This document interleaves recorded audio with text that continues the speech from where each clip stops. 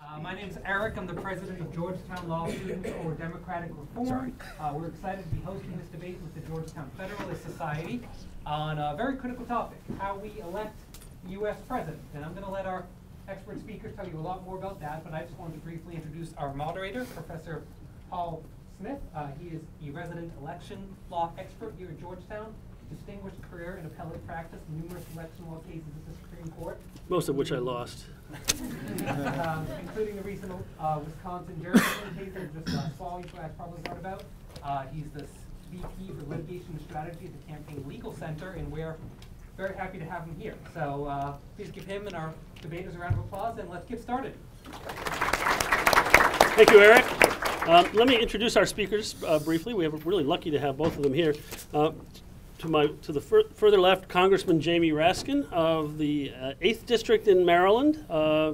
He was elected to the House in 2016, so he's kind of new. Previously served 3 terms as state senator in the Maryland General Assembly, where he was also the Senate Majority Whip.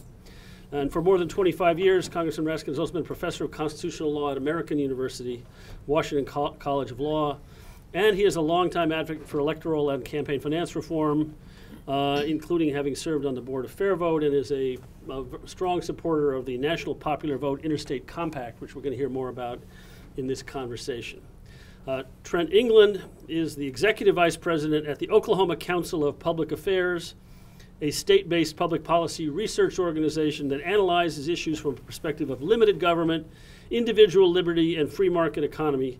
Mr. England directs both the Center for the Constitution and Freedom and the Save Our States Project. He is also the David and Ann Brown Distinguished Fellow for the Advancement of Liberty, as well as an adjunct fellow of the Freedom Foundation, and he is a strong supporter of the Electoral College, which is why he's here. So let me start things off with the congressman, since he's a congressman, you know. We've had the Electoral College, Congressman, for now 229 years or whatever it may be. What's so bad about it? Why should we do something about it? Well, the first thing I got to say is that, well, first, thank you for having me. I'm delighted to be here, and thanks to the Students for Democratic Reform and also the Federalist Society for putting it together. The National Popular Vote Plan does not abolish the Electoral College. It changes the way we're using the Electoral College to advance a national popular vote.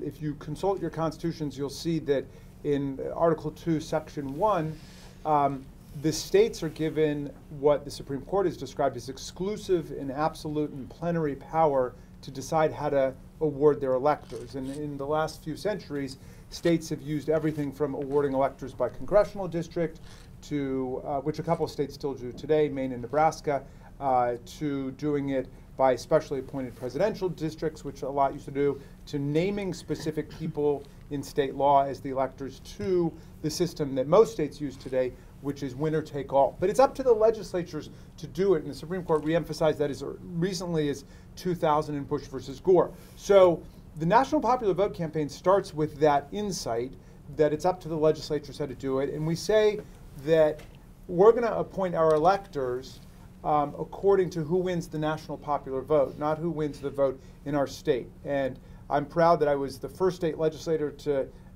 introduce this in the state of Maryland, which became the first state to pass the national popular vote agreement, the interstate compact. There are now about a dozen states on it, and the District of Columbia. We're more than halfway there in terms of getting to 270 electors, which of course is the number you need to win in a presidential contest in the Electoral College, and that activates the compact. Why do we need to do it? Well, I've got a whole little presentation about that, but should I wait to give it to you, or should I tell you? Go for it. Let's each have a little bit of chunk of time up front here to state your positions. Okay. The problems, I think, are both intuitive and obvious, but then also quite subtle and complex. Let's start with the intuitive and obvious ones. Our elections are not democratic. They don't choose the candidate who wins most votes. We don't guarantee a majority vote winner. We don't even guarantee a plurality vote winner because of the way that the elections are designed. So in 2 of our last 5 elections, the popular vote loser George W. Bush in 2000 and Donald Trump in 2016, has prevailed in the Electoral College. So we don't have a democratic system for electing the president, which comes as quite a shock to maybe a majority of the American people who think that we've got one. And certainly when you ask people, do you want to use an Electoral College system, state-based electors, or do you want to just have the person who gets the most votes win? Overwhelming majorities say in every poll that they want to have a national popular vote plan. Now think about it. This is how we elect governors. This is how we elect U.S. senators. This is how we elect U.S. representatives. It's how we elect mayors, council members. Everybody is elected that way. Think of it this way, which is the way that the founders invited us to think of it, like Thomas Jefferson, who always said, think anew. If you were to set up presidential elections today, would you have a national popular vote for president? Or would you come up with something like the Electoral College vote system? And I dare say the vast majority of people would say, let's just do it the way we do everything else. Whoever gets the most votes wins. One person, one vote. Every vote counts, and every vote counts equally everywhere in the country. Well, what's the effect of not doing it that way? Well, there are bizarre perversities that arise within our system. In 2016, 95% of campaign resources and campaign visits went to a dozen states. And 2/3 of the resources went to 6 states, Florida, Virginia, North Carolina, Ohio, Pennsylvania, and Michigan. You know what the swing states are. As millennials, you make your decisions about where to register to vote based on the Electoral College in your state and the closeness of the election. People understand exactly how the system works if they're politically engaged and sophisticated. But in the vast majority of the country, there's no presidential election. So think of our 4 biggest states, New York, Florida, Texas, and California. 3 of the 4 are safe blue or red states. So there's no presidential election to speak of in New York. There's no presidential election to speak of in California. Everybody knows those 2 states are blue. There's no presidential election to speak of in Texas. Everybody knows it's red. Only Florida, 1 out of the 4 top states, has a real competitive election where the resources of the campaigns are put in to set up offices, to have door knocking, to have campaigning, TV ads, and so on. And it's a total shutdown and flyover territory in other places. So you say, aha, it works the way the founders wanted it to work. It works for the small states. Not at all. If you look at the dozen smallest states, 11 of the 12 are themselves flyover territory. So think about Rhode Island, or Delaware, or the District of Columbia, or Hawaii. Small blue states, they're ignored by the Democrats, they're ignored by the Republicans, because if you think like a campaign strategist, you've got to put your resources where the real election is happening. Similarly, North Dakota, South Dakota, Montana, Idaho, flyover red states. Neither party goes to compete there. That's true of most of the states in the country, and it's true of most of the American people. We're just bypassed by the election. I'm from Maryland, a blue state, and proudly so. I chaired the Obama campaign in 2008 as a state senator in Montgomery County, which is 1 million people in it. We could not get campaign lawn signs in Montgomery County from the campaign. They said, no, we're sending everything to Virginia. You send all your volunteers to Virginia, and you send all your money to Virginia. And it's not because they had contempt for Maryland. It's not because they wanted to undernourish our campaign organizations and our campaign activity, although that was the clear result of it. It was because of the strategic necessity to go to the swing states. And that's a tiny minority of the states. And that's the way the system works. And it's just bizarre and perverse, and nobody would set it up that way. In fact, we spend millions or tens of millions of dollars teaching other countries about how to write a constitution, how to set up elections. One thing we never export is the Electoral College. No other country would ever say, oh yeah, let's do our elections the way you do your presidential elections in America. It just doesn't happen.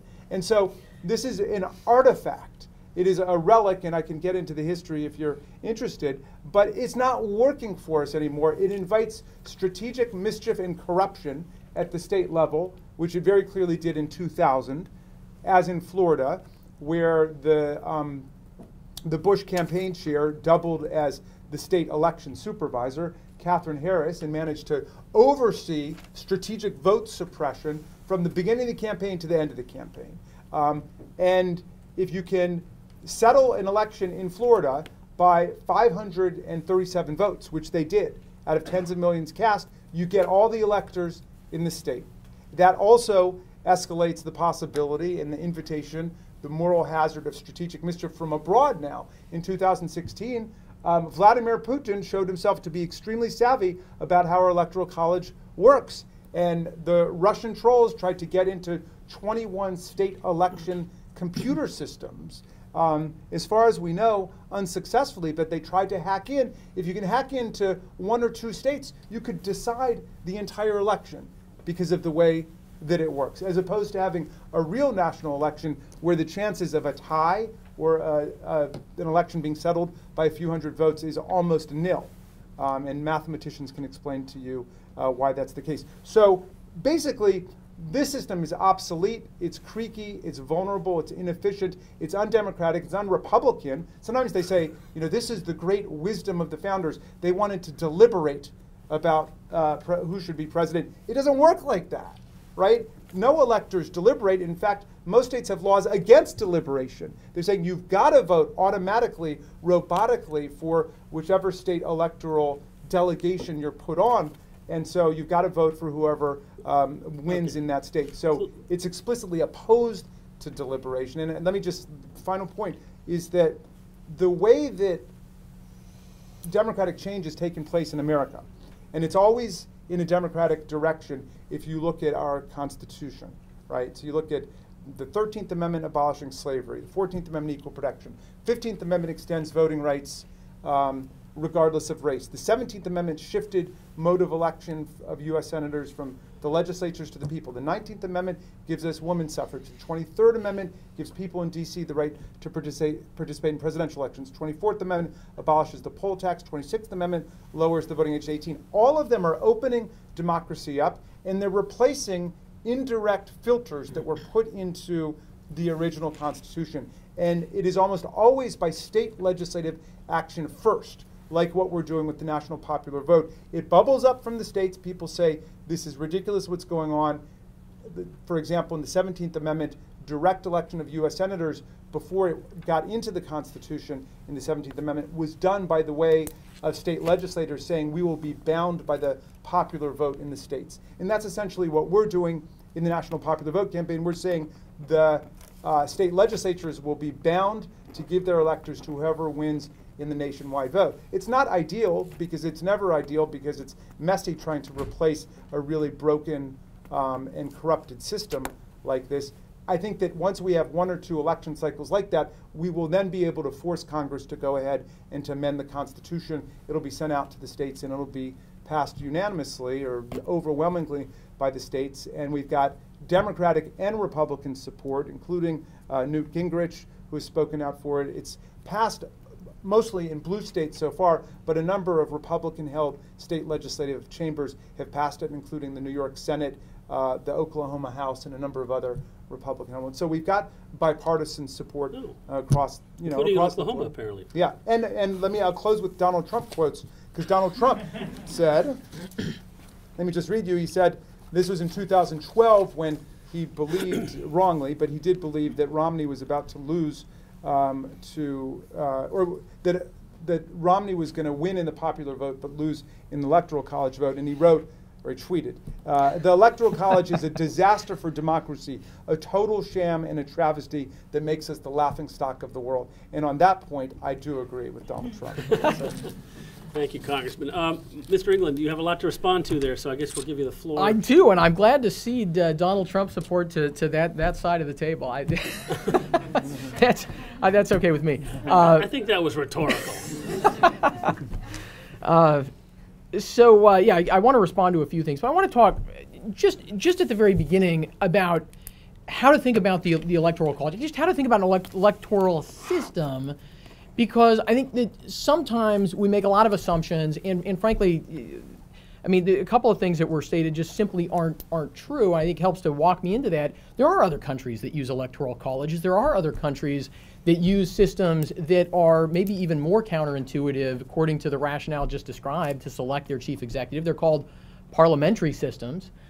India, which if you want to look around the world and look for nations with large, diverse populations, a lot of risks of regionalism, India has, you know what they have? They have an electoral college, actually call it that. Other countries have multi-step selections of their chief executive that actually have been found. I think maybe both of us were at an MIT conference where they talked about elections a few years ago, and one of the points some of those researchers have identified is that systems like France, depending on how you look at it, there are different ways to think about electoral legitimacy, but multi-stage direct election schemes actually oftentimes have less legitimacy because of that first step, weeding out candidates who would have won had they made it to the final round, if you will, relative to the Electoral College. So it's not even obvious that this is some outlier. Actually, it's obvious that this isn't some outlier, right? Parliamentary systems, as I mentioned, are found all around the world, and when we talk about a national executive, and we talk about representing a large and diverse nation, right, we're talking about something that is obviously inherently more complicated than a state legislative district or even a governor's race. So I want to put that out there first. Secondly, this whole law school exists because we don't make decisions in the United States simply based on public opinion polls, right? And I dare say that there's not a single person in this room who thinks that every provision of the Bill of Rights should be subject to majority will, right? That is one of the things that we value as Americans, is majority will, and is our electoral process. It's not the only thing. And I often, I'll tell people say, well, the Electoral College is not perfectly democratic. Say, look, if you're upset about that, let me show you some things in the Constitution that aren't just imperfectly democratic. Let me show you some things in the Constitution that say to majorities, you can never do this and you can never do that. And of course, it starts in the Bill of Rights. Well, it starts before the Bill of Rights, but it's explicit in the Bill of Rights, right? We don't say that majority will is the only thing we value as Americans. So there must be some other ways to think about a presidential election process, and I want to suggest a couple of these. One of them I already alluded to. That is legitimacy. That is perceptions of legitimacy, and also how many people actually buy into and support the winner of the election. And as I say, it is obviously when you just go out and ask people, well, how should we run elections in the United States, right? People tend to just have this idea about maybe how they work or how they should work. But when you dive into public opinion polling, you dive into how elections work, not just in the United States but in other places, it is not obvious, right, that the Electoral College is this outlier. There are a lot of people, majorities of people in many cases, who are upset with the way their systems work in places like France, in places like Britain, in places like India. So other questions, fundamentally, does it work? Does it work? Is it stable? Does it function? I want to come back to that with a historical story when I close. Finally, incentives. What are the incentives created by the electoral system? And by the way, I'm not going to sit here and tell you that the Electoral College is perfect with regard to any of these, right? I tend to agree with Winston Churchill when it comes to the idea of elections in general. He said democracy is the worst way to run a government, except that every other way that's been tried is even worse, right? There's no perfect system. I think sometimes, it's easy to say, well, the Electoral College, some people don't like it and people disagree with it, and there's been fraud and there's been this and there's been that. Well, those things happen. Fraud happens in county commissioner races. Fraud happens in state legislative races, right? The idea that fraud is something unique to the Electoral College obviously is just flat wrong. But what are the incentives that an electoral system creates? And when we think about national politics, one of the challenges of the Electoral College is that it's been so successful.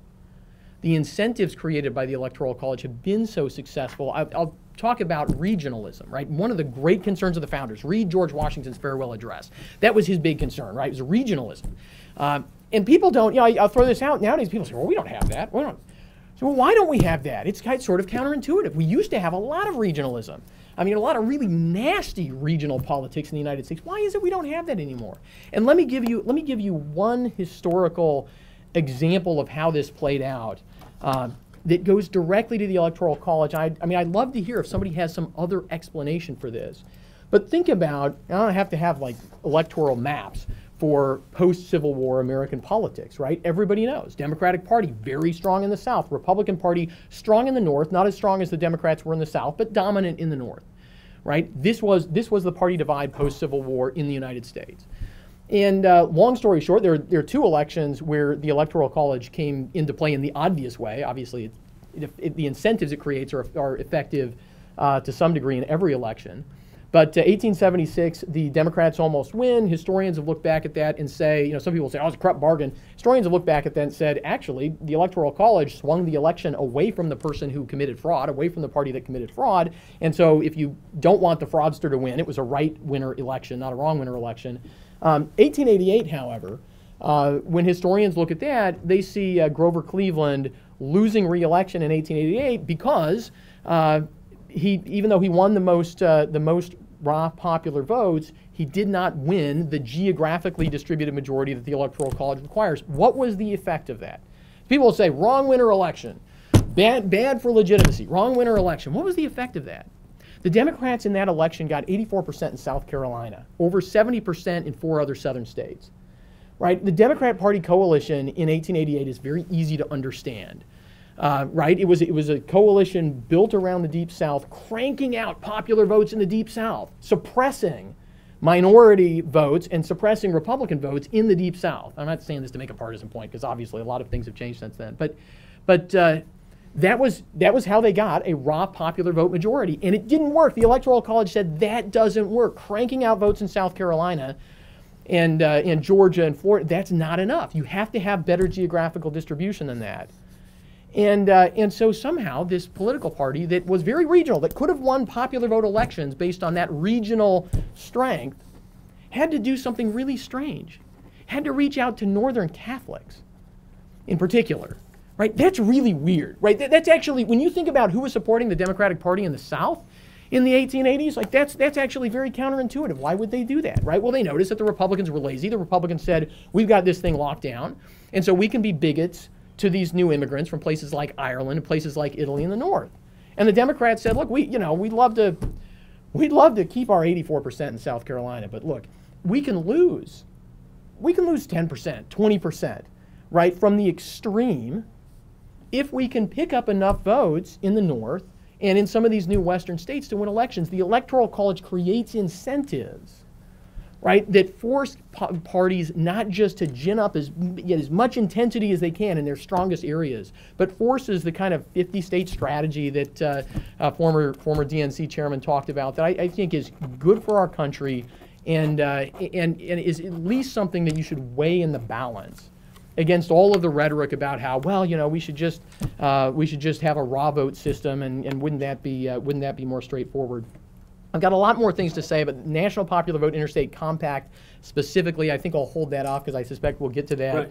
A lot of risks inherent in that way of trying to address things. We'll definitely get to that. But yeah, I'll leave it there. So just so I understand it, I get the incentive not to just get all your votes from South Carolina, or in this case it would be California. But what is the perception of legitimacy that comes from the use of the Electoral College? So it seems so counterintuitive. The test, I mean, there are different ways to think of legitimacy, right? How many people are sort of happy with the election outcome? How many people voted for the winner?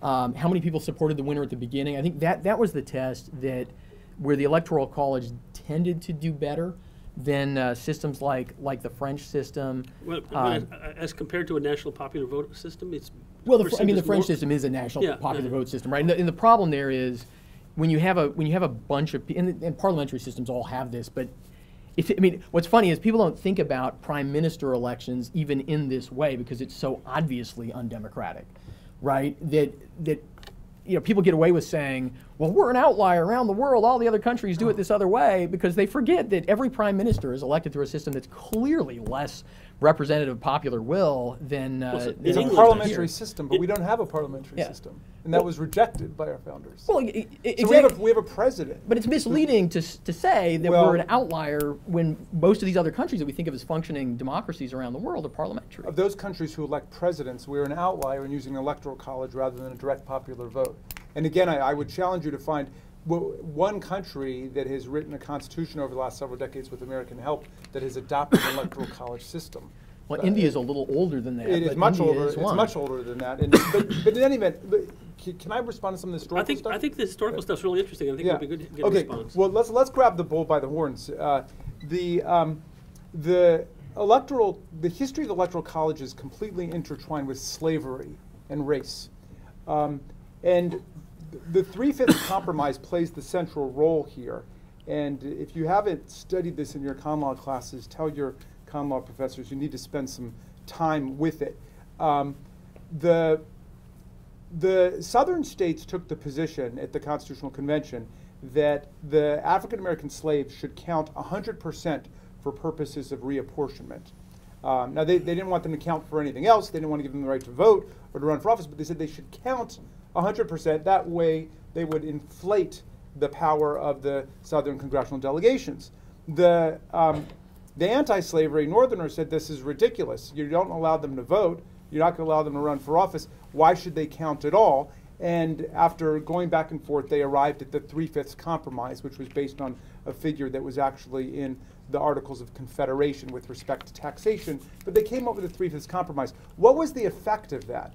The effect of it was basically to take 1 million slaves in the South and to count them, 600,000 of them, for the purposes of increasing the congressional delegations from Virginia, North Carolina, Georgia, Mississippi, Alabama, and so on through the southern states. There were more than a dozen new representatives elected in 1800, the first census that took place after the Constitution was developed and they got going. Okay, this is why, and so, as you know, the Electoral College follows the number of representatives you have. So if you get a dozen extra representatives from the southern states, that's a dozen extra electors that go to the southern states. This is why Thomas Jefferson was the so-called Negro president, because his critics said that he was elected on the power of the slave representation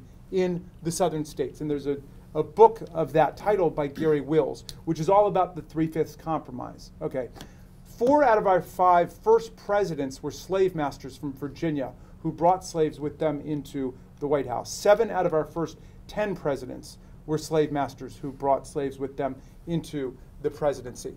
The Electoral College has always had this Dixie accent to it, this kind of Southern accent. Even after the Civil War, even in the 20th century, a number of Southerners, when the Democratic Party began to move left on civil rights, a number of Southern Democrats left the Democratic Party and ran as independents, like Strom Thurmond, like George Wallace, like Harry Byrd from Virginia, in order to send a very sharp signal to the Democratic Party about what the cost would be politically if they didn't keep that Electoral College coalition intact. Now, your whole presentation, of course, is based on the historical irony that the two sides have flipped. Today, of course, the solid South is a Republican phenomenon. Now, the Democrats have been able to eat into it in Virginia and a couple of other states, but basically the Deep South from the Confederacy remains together in the party of white supremacy, which is the party of the president today, of Donald Trump. Okay, so they just switched sides, which is all that you were explaining, you know, in your discussion of it. Legitimacy, I think it's had very little legitimacy at all. I mean, why do you think Donald Trump has been talking from the very first day about how there were 5 million people who voted illegally? He understands intuitively, instinctively, it's not a legitimate result, which is why he had to say there were millions of people who voted mysteriously and somehow got, you know, Hillary Clinton 3 million more votes than he got in the presidential election. So I think everybody senses that a minority vote winner or a majority vote loser who becomes president starts off at a huge disadvantage in terms of legitimacy and oftentimes takes the country in directions the country doesn't want to go, like George W. Bush did in the Iraq War, or Donald Trump and his party did in trying to repeal Affordable Care Act. So, you know, what's your response to the argument, which I think bears response, that if we didn't have the Electoral College, the Democratic Party would basically just rack up votes in California and New York and stop trying to represent North Carolina, South Carolina? Yeah. Now, I want everybody to think of this question like a political campaigner. If you were a campaign manager, okay? Has anybody here ever managed a campaign? Like, where did you manage campaigns? South Carolina. South Carolina, okay. Was it a statewide campaign? Yes. Or for governor? Or? Oh, no, I'm sorry. It was a representative for state house. Okay. Did anybody ever manage a statewide campaign?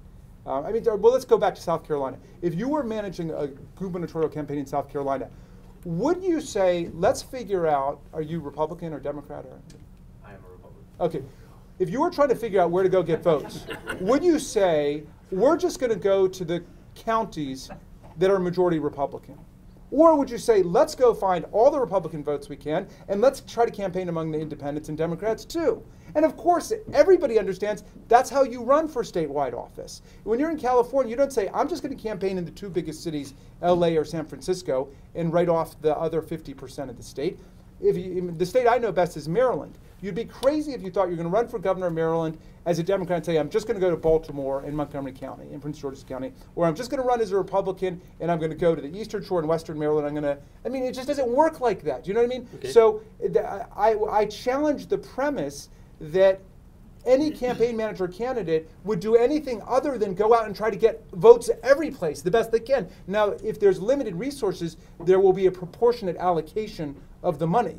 But we've got 8 congressional districts in Maryland, and both parties would have every incentive to go and try to get votes in each one of them. Okay, let's let Ms. England respond. Pollsters and consultants make millions of dollars on statewide races trying to figure out where to spend marginal campaign dollars, and it's not obviously a question of if there are limited resources. There always are limited resources, and I don't. It's sort of hard to understand why pollsters and consultants make so much money on these statewide races in places like California, but also places like Maryland, if they're not really doing anything other than just telling the candidate where the population base is. Obviously, there's a little more going on, even in these direct election systems. Will you yield so I can respond to that for a second? Well, hang on. Let me get back to the history. Okay. Look, the historical argument seems to come down to this. Between what I said, what Representative Raskin said, is think of it this way, right? If you had a political system set up somewhere on some island by some vicious racist bastard, and you go there 20 years or 200 years later, and you look at how that system is functioning. Would you ask the question, was the guy who set this up a vicious racist bastard, or would you ask the question, is this system producing results that are better for equality or not? But look, you would ask the latter question, right? You would not say, well, actually this system has produced this growing. We heard about this expansion of democratic rights in the United States of America under this system where we had the Electoral College, and everything's wonderful. We talk about expanding democratic rights and all of this, and we've got a Bill of Rights written by actually the same people who designed the Electoral College, and the Electoral College was actually just based on Congress. So if we're concerned about the Three-Fifths Compromise and all that, we should go back and look at the Congress before we look at the Electoral College. But I think, just again, back to how we think about these questions. I love the Electoral College because it takes me to these kind of questions. How do we actually evaluate this, right? Do we care more about the fact that Thomas Jefferson was a racist and a slave owner, or do we care more about the fact that the reason why the Democratic Party became the party of FDR and the party of JFK is because of incentives built into the system by the Electoral College? Thomas Jefferson didn't understand that. I'm glad he didn't. I'm okay with that. But we can understand that now. We don't have to go back and sort of, be so fascinated with the American founding that we miss the bigger picture of what has happened since then. I think when you look at what's happened since then and the incentives created by the Electoral College, the system at least makes a lot more sense than the kind of ad hominem approach to. Could I ask a question back, Professor Smith, just about the targeting resources? Be my guest. What I'm saying is that under a national popular vote, there will be an allocation of resources proportionate to where the votes are. And in fact, one of the dramatic things that's taking place today is that you get 10% higher turnout in swing states than you get in safe states, where there's no campaigning, there's no offices set up, there's no TV ads and so on. But there's huge turnout in Ohio and Florida, but much less so in California or Texas or New York, because nobody's telling you to go vote and nobody's organizing you, right? So there's proportional allocation, and where is it? It goes to the states that just by coincidence happen to have relatively equal numbers of Democrats and Republicans. Okay, that's where the targeting goes. Under a national popular vote plan, the targeting will go to where all the voters are. So everybody's part of it. Every vote will count equally. The Republicans will have to go to California and try to build the Republican Party, and that'll be good for political competitiveness in California. The Democrats will go to Texas to look for votes there and to try to, if they get an extra 100,000, 200,000 votes there, even if they lose in Texas, those votes still count. So what you're saying is that there's an total incentive to go to a red state for the Democrats, even if they don't can get over the 50% line, but if they get 30 or 40%, that's valuable. But also, the Republicans take Texas for granted, like the Democrats take California or Maryland for granted. We had no visits from either Republicans or Democrats in the entire state of Maryland, 5 million people. I'm not saying we're as big as California or we're as big as Florida, but we're big enough to have somebody come there and talk to us about what we're concerned with.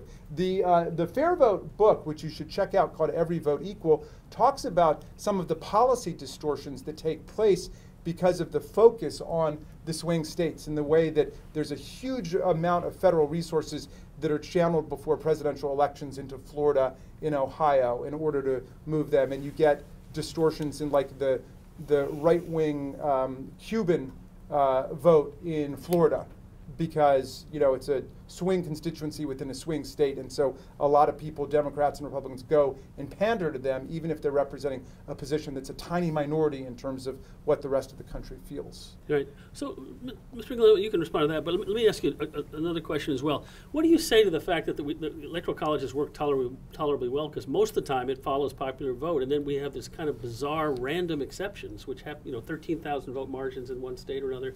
That's what makes the thing seem so bizarre, that people don't pay any attention to it until you have this essentially accidental crack up sometimes it's starting to happen more often, of course. I disagree with a little bit of the premise of the question.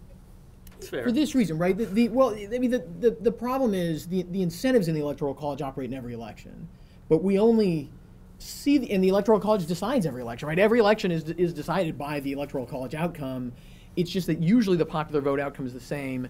And you go back to, 2000. People have said this, obviously after this last election, and I think it's laughable. But after the 2000 election, Karl Rove said, and I think this is probably true, but impossible to prove the counterfactual, that if the rules had been different, they would have ran a different campaign. Sure. They would have won the most popular votes, right? I mean, that's obviously at least possible. Give them the chance to do it. If not, but again, the question is, right? Yeah. What are those incentives that we only wind up talking about when we see this contrast, we see this difference?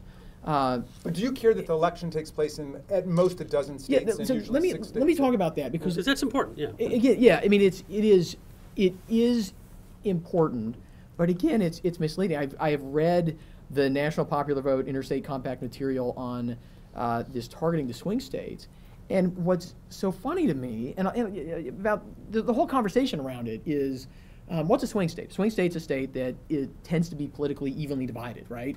Well, what does that mean you have in swing states?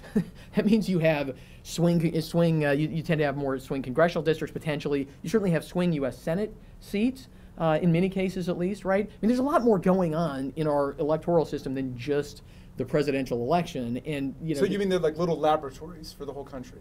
Well, instead of having direct democracy, everybody vote. Those states are like a proxy. Well, I'm just pointing it out. I'm just pointing out there's something a little bit disingenuous about saying the Electoral College is the reason for pork, right? I mean, obviously there are a lot of things going on there. I mean, you and I would probably agree on things like gerrymandering that are, I think much more corrosive to our system. And it's the same problem. I mean, it's related to why elections have become so close. We have much better technology, micro-targeting, and just the way campaigns are run today. But look, the fact is, I've run for office much less successfully than you have, but campaigns are always making decisions. I mean, other than the very smallest.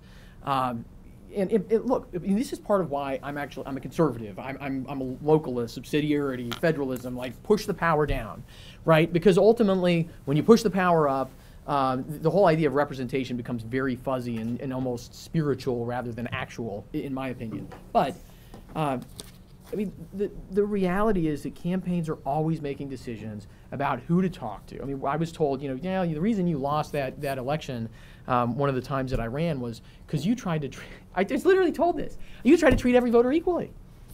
You didn't focus on the people who you could have told, you could have hired a better consultant to tell you, like, you should focus on these people and ignore all these people, right? And this is the standard reason why first-time candidates get shellacked, is because they don't understand that. They want to live in this world where I just talk to everybody, I just treat everybody equally, and that's how you lose elections, right? The fact is, if you abolish the Electoral College under any system, you will get a shuffling of the deck when it comes to things like pork, when it comes to which voters get focused on. You will shuffle that all up. You will not have the same political map, but you will still have a political map, and it won't just be this smooth purple map of the whole country. That's not how elections work. right? That's not why Karl Rove and David Plouffe and all those guys make a lot of money, right? They make money micro-targeting Americans, whether it's a presidential race or a gubernatorial race. And I worry, I guess I feel like that's not the right conversation, right? There's a legitimate debate, electoral college or not, but that's a false promise. That if you do away with it, you have what we have in Congress, right? You have swing areas of the country. You're still going to have a lot of people left behind because let me ask a different question to change the subject a little bit. I think a lot of people have the assumption that the reason we have an electoral college was that they were supposed to be a bulwark against popular will, and that they were supposed to deliberate in some way and decide that the person chosen by the majority was bad. Is there any historical validity to that at all? I mean, that is what they assumed, and not what they did from the very first election. Okay, if you reconstruct what was taking place back in the 18th century, first of all, there was no right to vote in the Constitution. It was not government of the people, by the people, and for the people, as our last great Republican would come to describe it as. It was a slave republic of white male property owners.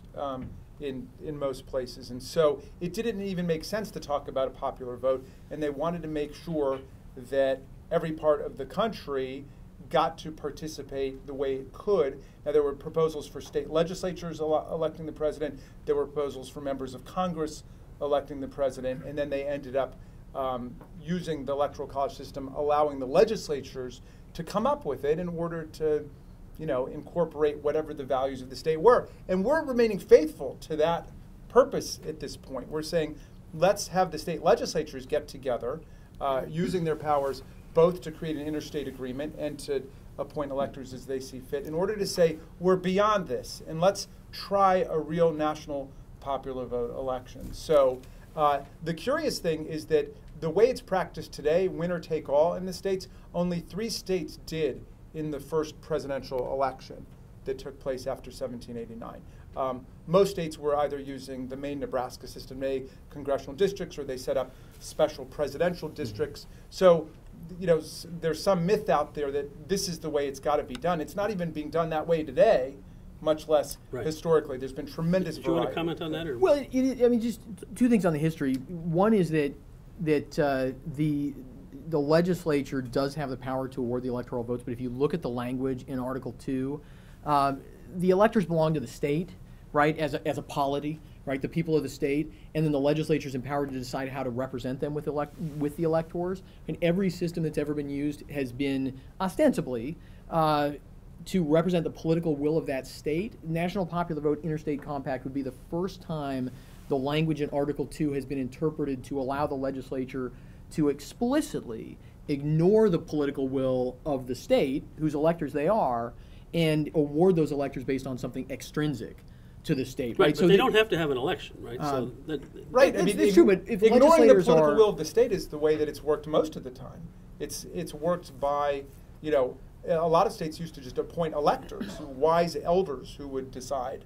When the Constitution, first was written, the first several elections, there were particular people who were named electors. And so the fact that we've gone to majority vote in most states today of the state is great, but there's nothing that binds the state legislature not to say we will be bound to choose the electoral college slate that is pledged to the winner of the national election. Well, it is though, even when legislators directly appoint electors, that ostensibly is representing, if through a 2-stage election process, right, the political will of that state. It's still, NPV is still, it's not just a different thing on that spectrum, right? It's a totally different, we're going to do something extrinsic. That's the argument that was made against states before the passage of the 17th Amendment, saying we're going to have a popular election for U.S. Senator and we'll be bound by the result, which is what the state legislatures did. And so people said, you can't do that. You've got to use your expertise as state legislators to pick the senator for the people. And the Supreme Court said, no, that's,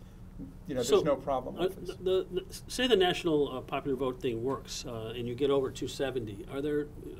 How many lawsuits are going to be filed the next day to prevent it? And what do you see as the risks to this system from operating going forward? Hey, this is America, so these guys know that people can come up with. That's what we're training them to do here. So that's right. So this is part of the solution then. look, there are lawsuits under the current system. We saw Bush versus Gore, which demonstrated the profound problems and inadequacies of the system.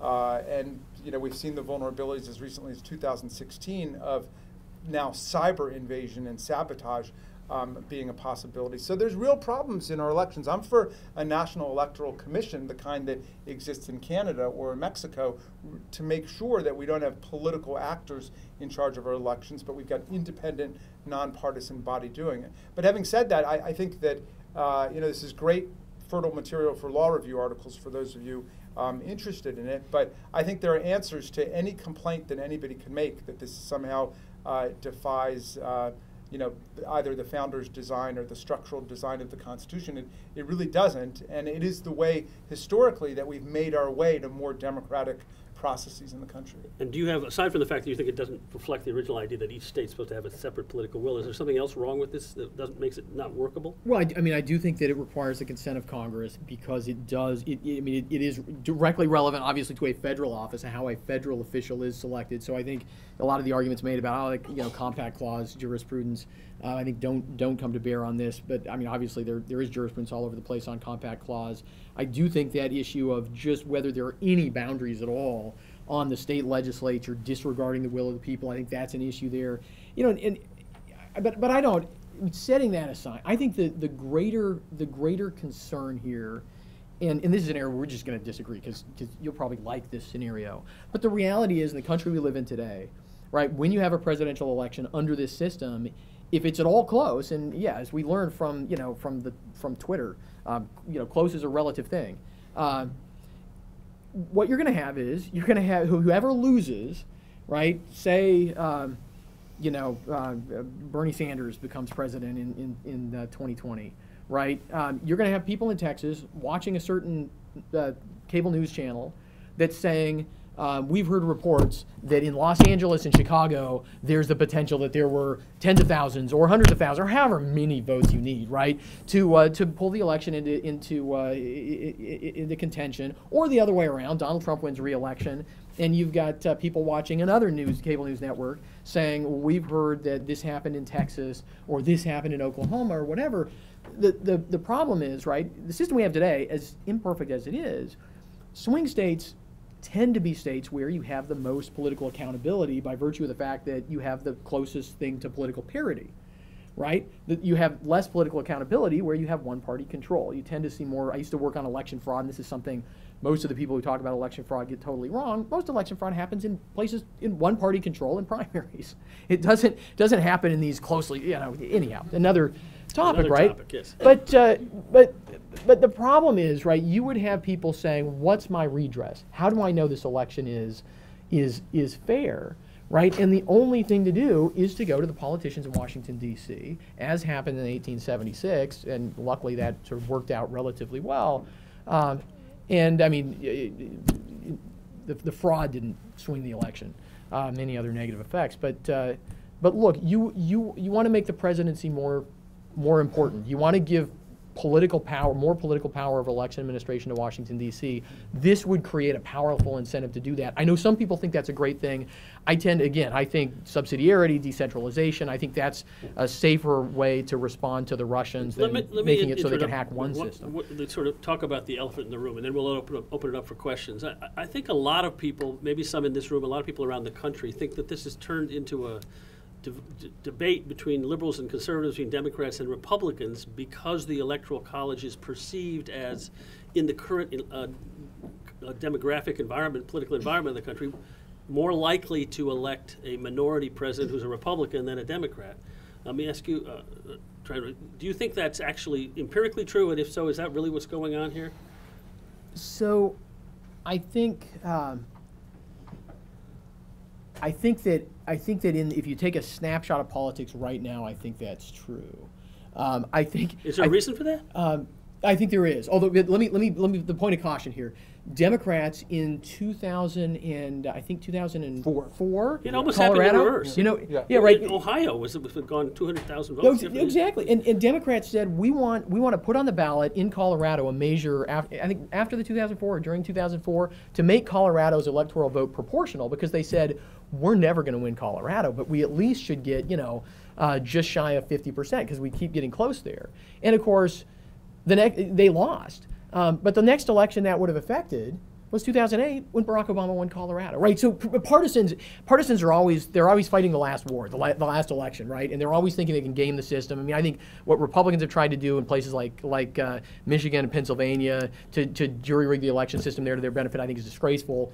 And also, why would it favor in general Republicans in the current environment? Look, a part of the American founding was agrarianism, especially among the Jeffersonians, right? And there was, I think, a recognition that the tendency of political power is that it flows into the cities, right? And that the cities tend to be, you going back and we talk about Athens, the great democracy of Athens, where the people who lived in the city were so excited because they got to go and vote on the hill and they got to survive off of all these slaves and the hoi polloi who lived round and about the city, right? And that was the tendency in the ancient world and even the tendency in the modern world. And we have a constitution designed to try to prevent that, create incentives against it. And it just happens today in American politics, right, that Democrats tend to be more powerful in urban centers and Republicans tend to draw a lot of their support from rural and suburban kind of, ex-urban areas.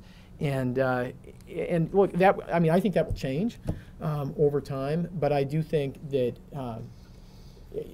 that has just and then you got to go into individual states. The way it works out in individual states, that has produced a momentary benefit for Republicans. Could flip around and benefit I guess Democrats. I have to say I don't really understand if that's true, but you seem to agree with them. So why don't you tell us? Well, first of all, there's nothing guaranteed about our particular party system that would suggest that one party is going to get more votes than the other in the popular vote. In fact, when I was it's been a pretty strong pattern in one direction. Well, and I'm going to suggest why, but let me just say, as a matter of principle, it shouldn't make any difference. And when I introduced the national popular vote legislation in Maryland, I was in my caucus, and all these senators were coming up to me saying, "Come on, really? Like, who's this going to help, them or us?" And I'm like, "It's going to help whoever gets the most votes. That's it. You can't jerry rig that." Now, at a time when one party is identified with a shrinking demographic and another party is identified with expanding demographic groups, immigrant groups, groups that have been traditionally excluded and so on, then you can see that that party is going to be more interested in a popular election, and the other party is going to be more interested in figuring out how you jerry rig the Electoral College to its favor. And that's basically, I think, why a lot of Republicans, despite the fact that a majority of Republicans support the national popular vote when you do a poll, and despite the fact that a lot of prominent Republicans are on its side, still a lot of the strategists are saying, let's stick with what we've got rather than try to... Do you think that that perception of disadvantage to the Democrats, advantage to the Republicans, is going to make it tough to get any more states to sign on? No, I think, again, Donald Trump is a great example. He's somebody who says we should just have a popular election. He said that when he thought a Republican was going to lose the right, he changed, but I think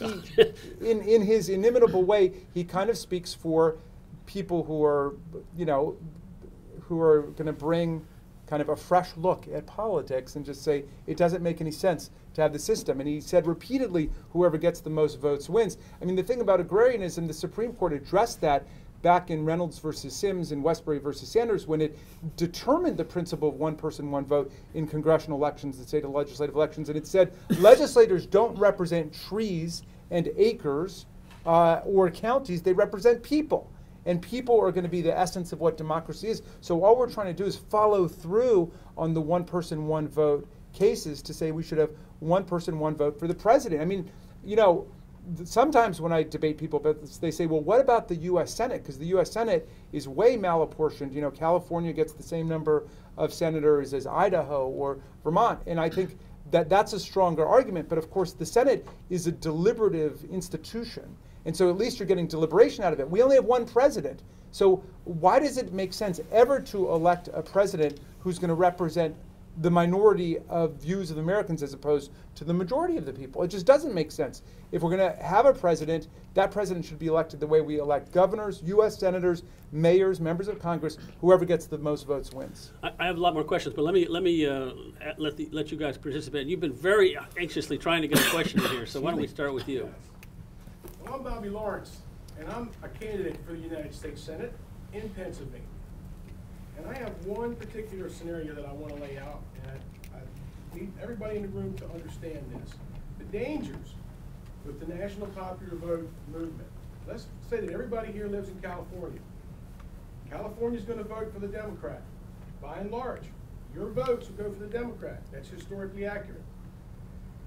Now, a Republican is the national popular vote winner.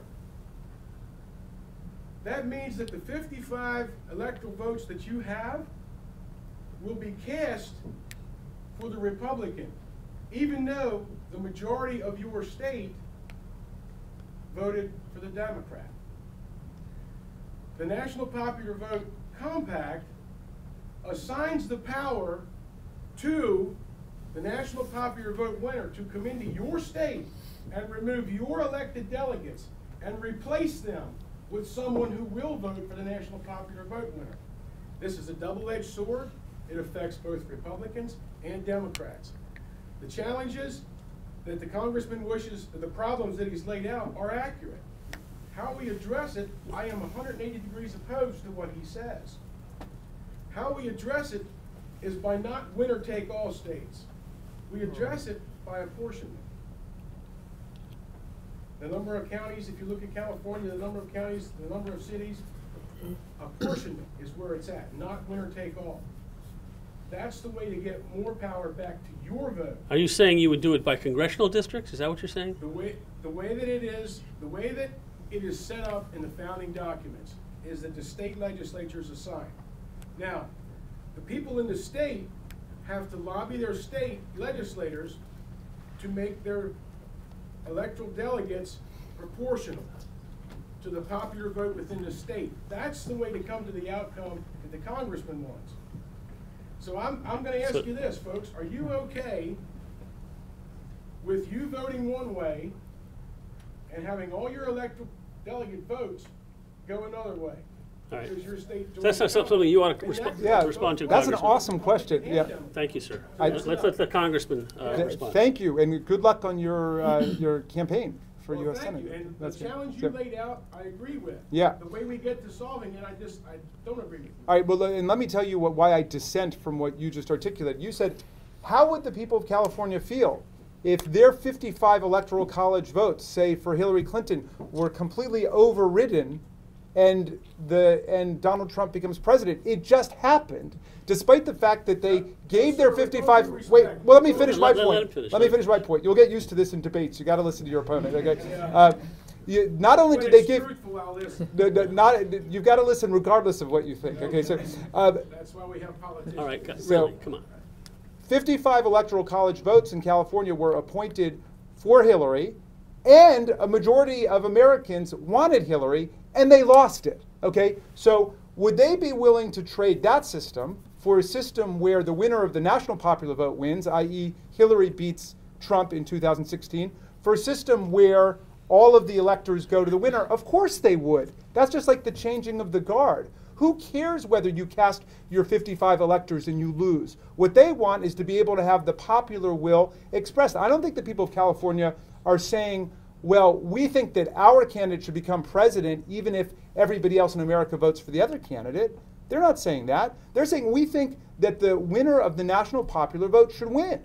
And I was amazed at the anti-California propaganda I heard from Republicans around the country after the election saying, oh, well, you know, those millions of votes could have just been in California and who cares about them? And they're all Democrats. Basically, the Republicans are just surrendering California. I mean, that's an amazing and kind of undemocratic, maybe even unpatriotic way to think about another state, which is part of the United States. So basically, I've heard this argument before. It's sort of the don't blame me, I'm from X thing, and our electors went in a feudal way in the other column. Nobody cares about that. What people want is for the winner to win the election. So there are a lot of half measures out there that you could do along the lines of what the future senator suggested. Could I address that?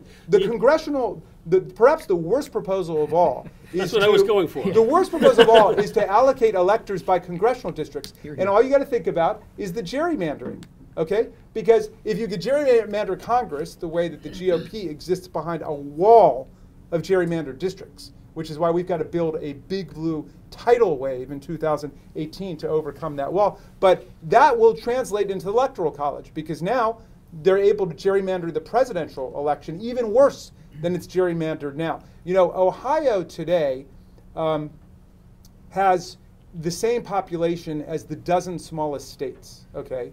But those states have an additional, I think it's 18 or 20 electors over Ohio because of the 2 senator bonus you get for the Electoral College. It's your number of representatives plus the 2 senators. So the dozen smallest states have the same population as Ohio, but they get about 20 more electors than Ohio does. But and so, that... I mean, it seems like the worst thing you could do is do it by congressional district, not consistently. I mean, obviously, it'd be terrible if you did it the whole country, but if you only do it in states that tend to vote blue, which is what they were trying to do a couple of years ago. Jefferson addressed that. Jefferson addressed that of course, specifically. But of course, some of those states, at least one of those, two of those states went for Trump, right? And so they would. I mean, that's what's really funny about this. Colorado, the Democrats tried to manipulate it, and it would have hurt them.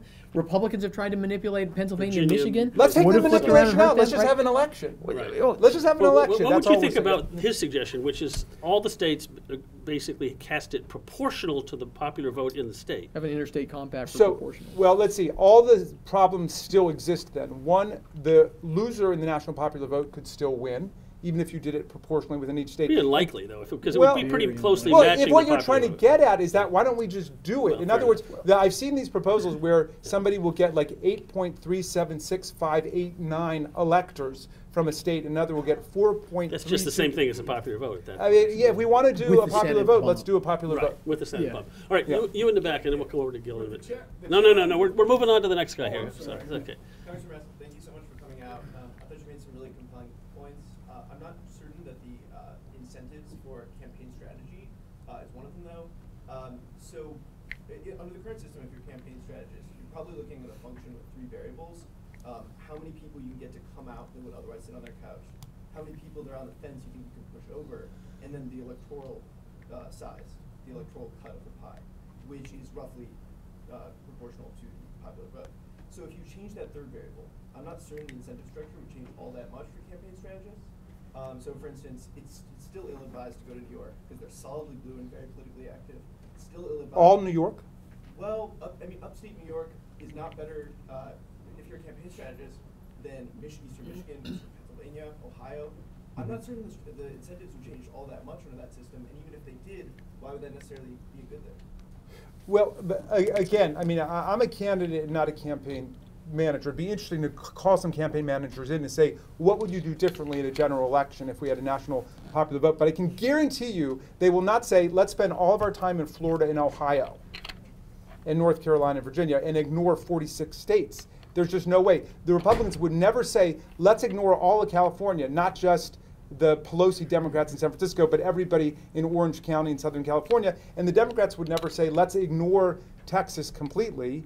And there's lots of, Democrats were governors and U.S. senators from Texas. In fact, one way we revive real competition in the country is to move to a national popular vote. Because what happens is that the parties begin to pull the plug on particular states because they've got to focus their resources in these randomly assigned swing states instead of developing and nurturing organization everywhere. That's why when I first introduced the NPV in Maryland, the first people to get behind it were Republicans saying we're completely bypassed and ignored in our state because they know we're going to lose. So they say, well, even if we get an extra 100,000 or 200,000 votes, what difference does it make?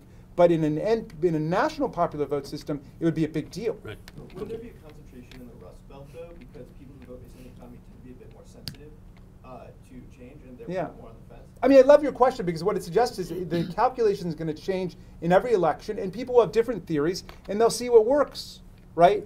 And I think everybody can agree. I mean, one thing I've not really heard from you, Trent, is a strong defense of the random assortment of swing states where all the resources go and the abandonment of the rest of the country. I guess you were sort of saying that you thought that they were more representative of the rest of the country. They're kind of a barometer. Is that your argument? No, that's not. That's not why. I mean, you do have higher political accountability, right? You get closer parity. I mean, right? Any political system that's closer to 50-50 versus 90-10, right? The 50-50 system is likely to have better accountability. I think that's. I mean, I've lived in now I live in a hard red state. I've lived in, I've lived in California. I've lived in Washington State. I've lived in Virginia, right? And I think. I mean, Florida has very little accountability. I mean, their elections are a mess. You can barely get your votes counted, and so I mean. But they had Democrats running the county election, Republicans running the state, Democrats you had a dominating the state competition Supreme between Court. two corrupt groups, right? I mean, but I don't both know. Parties. That feels like grasping at straws to me. Let's get in another question here. Our Republican friend here, Gill. Yeah. That was fun, wasn't it? Yeah. You're, So yeah, I guess everyone knows. no more secrets around here. But I'm not a fan of the Electoral College actually at all.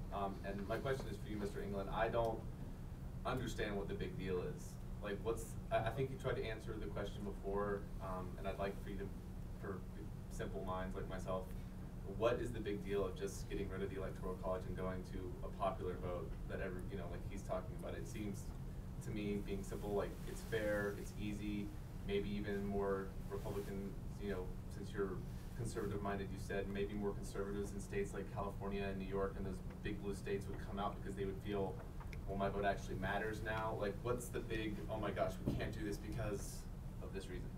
So, I haven't caught that yet. So the Electoral College, I mean, there are several things. One is, I think, that incentive that operate, and this is, I do get disturbed when I hear folks representing the national popular vote, very involved in the movement, saying, we've never actually sat down and thought about how this would change our election system. We can poke holes at the Electoral College, and we don't like this, we don't like that, and I agree with them on some of those things. But we've never actually sat down and war-gamed out, done this sort of like Federalist Papers type analysis, like, what if we change that? What are the new things we don't like? Because obviously any system is going to be imperfect, right? And so, I mean, anybody asking for any change, the burden of proof is on them, and that's an obvious process to go through. I think that over time, right, it makes regionalism and radicalism somewhat more likely in our politics, right? We have I think arguably the last two presidents have been probably further at the ends of the political spectrum in opposite directions, right? And one person saying people who cling to God, guns, or whatever the line was, right? And the other person saying, yeah, I want those votes, right? I mean, right?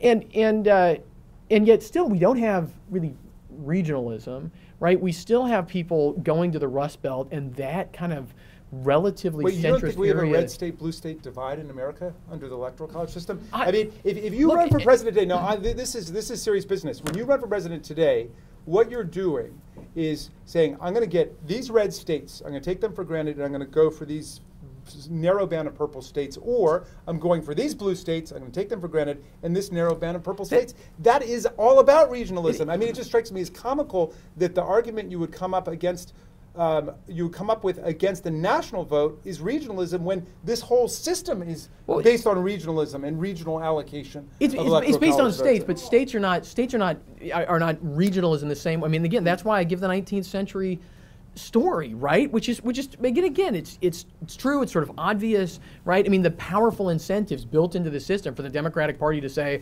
we don't, we'll let the extreme elements in our party leave us so that we can reach out to people who've been left behind by the other party. I mean, that incentive is in play in all these elections, and it's not just about the presidency. It's about what those incentives are that trickle down in the system. I think those are good things, right? And I think you lose. Well, clearly, you completely lose those incentives in a direct election scheme. You also lose the effect that, I mean, today, and there's a downside to this for sure, but there's an upside of the fact that states are like watertight compartments in an ocean liner when it comes to elections. States administer their own elections. States are able to experiment with election administration within the bounds of federal civil rights laws. Some states vote entirely by mail. Some states vote mostly at the polls. Equal protection laws do not lap over state, or equal protection does not lap over state boundaries. You go into NPV and you create a need for, I think, a national election administration, more centralization, more control of presidential by presidential appointees of future presidential elections. I actually think that's very frightening. I mean, I'm not a progressive. I don't think that history just always gets better. Actually, you look at the beginning of the 19th century, and we actually became less democratic from the constitutional period into the 1840s, right? That's actually it's not true that this story just always goes in one direction. I think we can actually make mistakes, and I don't want to do that. We have a question over here. Yes, sir. I've been in politics literally since I was born. I'm not quite sure, I guess, ultimately what is the best presidential system, but I guess I'm more concerned not with what it does with campaigns, not with what it does with candidates, but what it does with voters. You know, this whole We the People thing. I ran in Bayonne, New Jersey as a Republican. I was in the Democrat spot on the ticket. But because people do this, I don't know, label voting, I beat the mayor of Bayonne. Scary. I mean, what can we do in a voting system to make people think more? But also, I think it's kind of disingenuous to say that you campaign in only one place, especially with the internet and things like that. There's responsibility on a voter to find out what's going on. It's not all on the candidate. It's not all on the party. And I think that if we start doing that, we stop having me going into a race and beating the Democrat election. All right, so anything?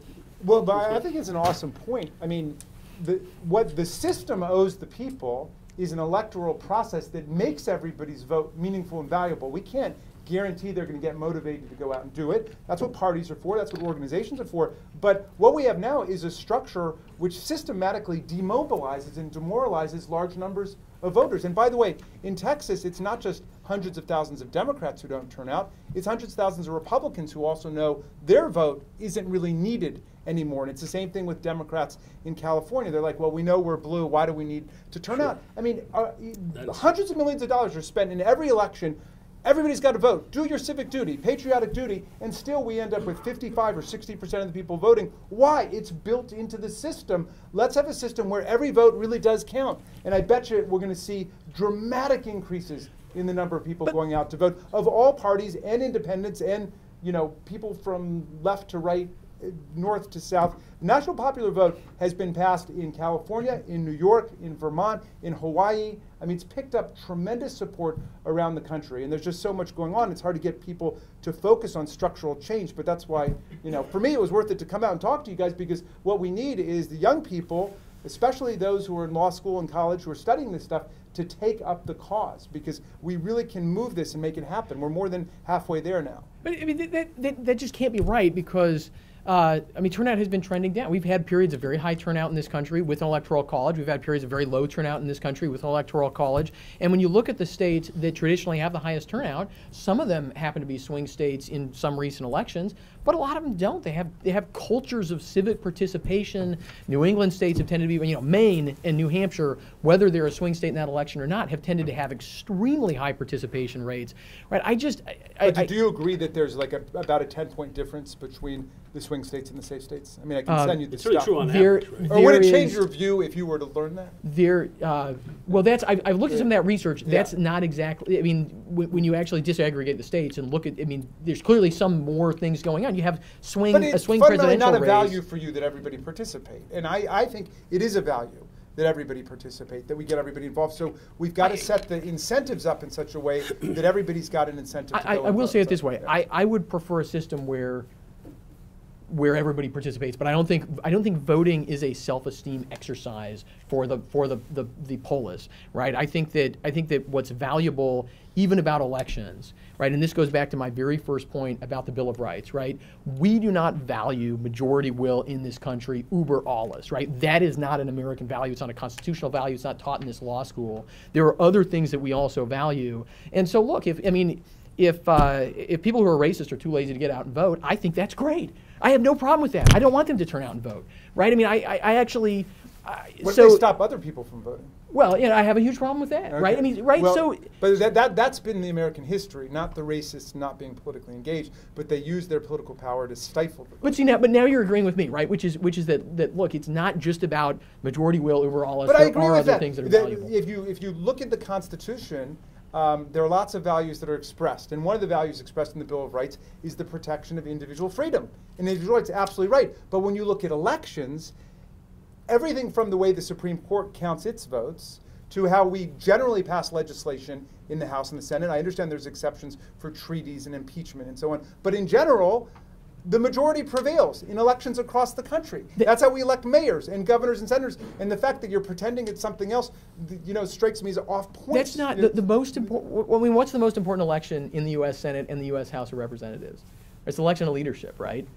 And is that based on right? I mean, that's a majority vote. it's a majority vote of the people who are seated. It doesn't. It's a two-step election process. It's exactly like the Electoral College, right? I mean, when people sit down in the House of Representatives, they don't say, well, you know, I won by 60% and you won by 55%, so we're going to weight our votes that way, right? The Speaker of the House is elected through a two-step process, like the Electoral College. Majority Leader of the Senate through a two-step process, like the Electoral College, right?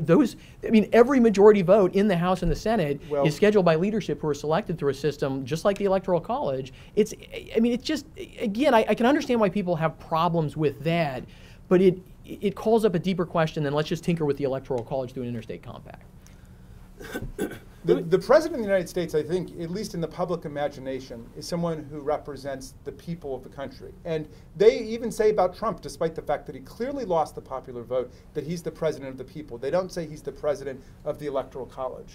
And so I think we got to go one way or the other. I mean, you know, either we put him back in his place, or any president back in his or her place, and say all they represent is the Electoral College, or if they want to be the president of the people, they should go and run in the popular vote. Let me bring up another practical question. It keys off the point you made very early on, Congressman, about how it makes Florida recount catastrophe less likely, and the point you made about how it would create, the majority vote rule would kind of create a hydraulic pressure toward a national administration of the electoral system. One argument that I've seen made against a popular vote system is, in the unlikely event we do have a very close national election, then every single precinct around the country has to be recounted, and you have this disparate group of abusive, corrupt people around the country looking for votes to try to so that. But that's not their right, state because can be. There would still be state election laws, and there would only be recounts if it's activated under state election law. But look at what the difference is here. If it's less than 1%, then everywhere in the country would be activated. Well, but that's true today. If you had a 1% result in 50 states today, you'd have 50 recounts automatically. Right, but this doesn't have to be in every state. It just, the total has to be 1%. Well, right, but that's my point. Okay, so if you go back to 2000, it was a 537 vote difference in Florida, which determined the election. Had the Florida Supreme Court had its way, and there had been a real recount, remember, that was shut down by the Supreme Court's decision in Bush versus Gore, it might have gone the other way. It could have been 500 votes for Gore instead of 500 votes for Bush, and that would have decided the election.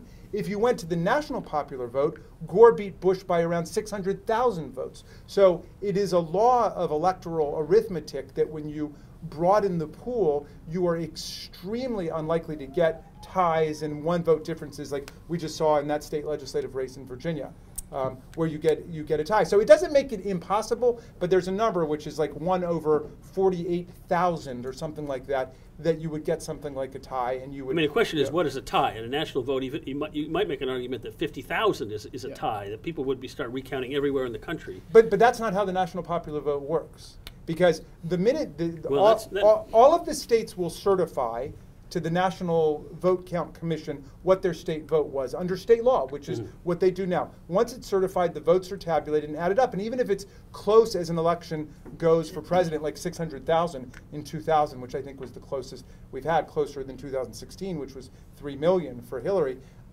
then it would not automatically trigger any recount. There would have to be a recount in a state if that remained their state law, that it was so close, and maybe you shift a few hundred this way or that. But this is one of the flaws in national popular vote. Not to say it's not fixable, but it is a challenge of trying to do this through an interstate compact, which is, I mean, the flip side of that is you could have an election where the winner is clear, but the margin in the state is 0.2%, and so under state law, it triggers an automatic recount as if that state's electoral, as if that state's intrinsic vote was relevant, right? Obviously, that's not a feature of this system. That's something that would have to change. It's not definitive. It's relevant, but it's not decisive.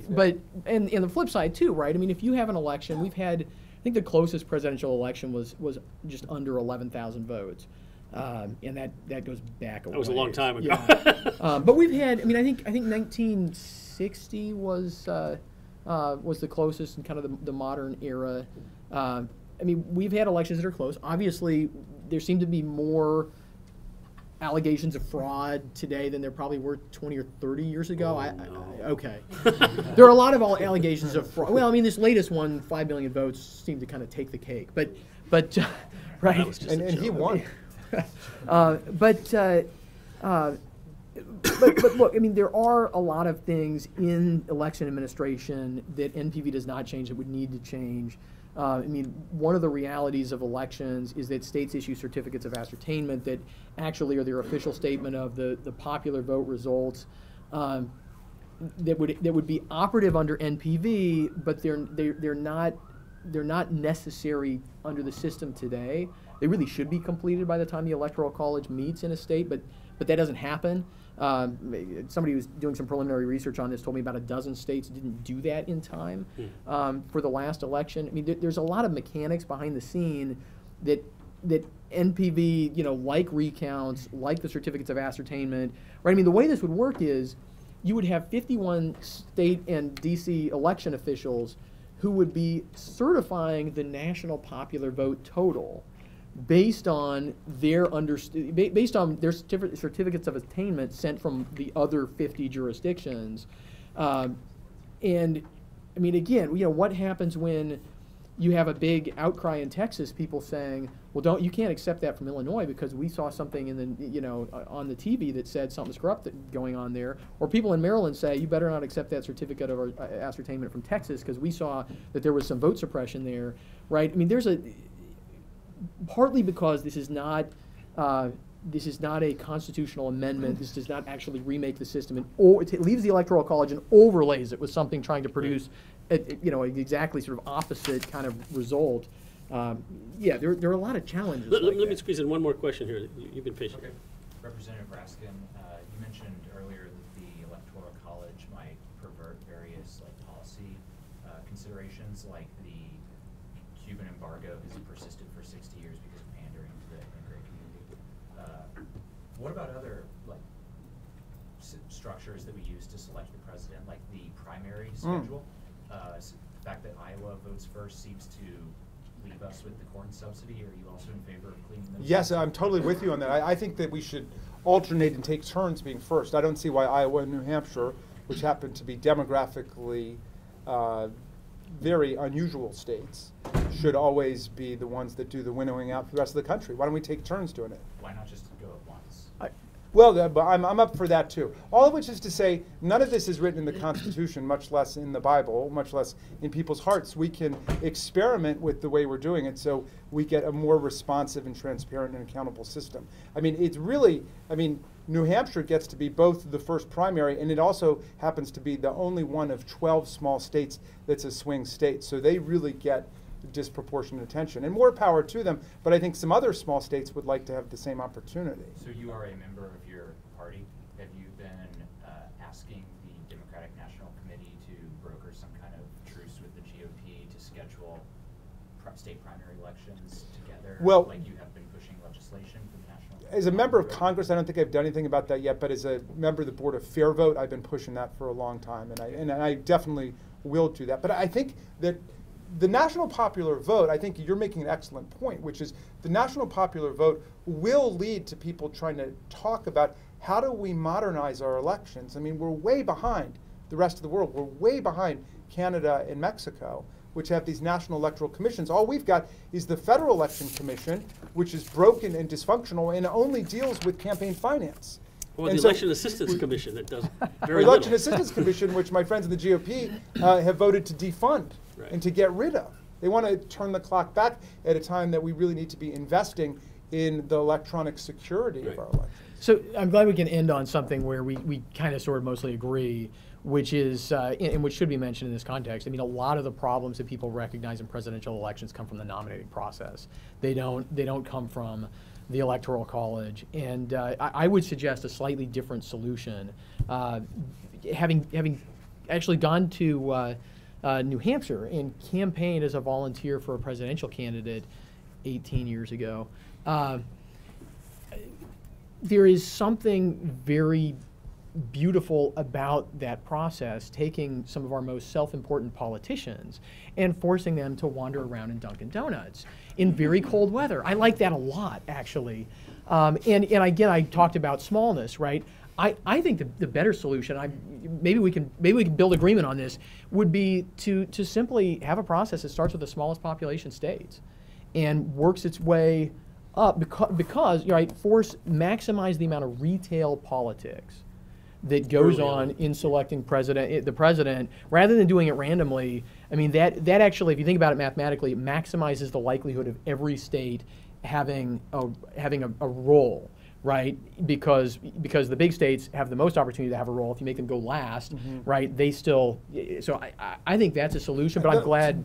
Well, one caveat to that Yeah. is that the smallest population states are not necessarily the most demographically representative states, and Iowa and New Hampshire are good examples of that. I think they've got among the smallest Right. African American populations in the country, maybe a little bit better with the Latino or Asian American population, but not much. Yeah. And certainly nothing like what the national average would be. So, that's another thing that we've just sort of kind of lunged into, or just kind of accidentally or adventitiously, embarked upon. It doesn't have to be that way. And the framers themselves were adamant about this. Jefferson said he deplored the sanctimonious reverence with which some people treat the original design of the people who happen to be founders. And he said, instead of availing themselves of their own experience, the people who wrote the Constitution and set up the original institutions were just like us, except they didn't have the benefit of the experiences that we have. And so we know more than they do about our history, and we can make things a lot better. Okay, on that note, I think we have to cut this off, but let's thank our two wonderful speakers. Really appreciate it. Thank you all for coming. Excellent work. There's Great a job. reception upstairs in the second floor atrium for about 45 minutes, an hour.